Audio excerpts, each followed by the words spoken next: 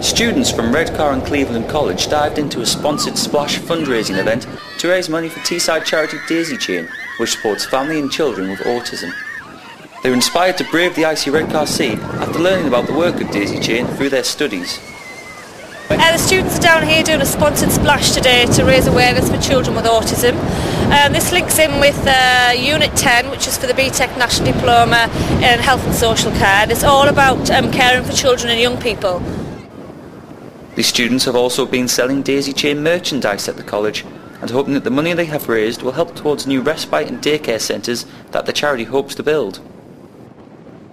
The group of fundraising students are all studying either health and social care or children's care learning and development courses.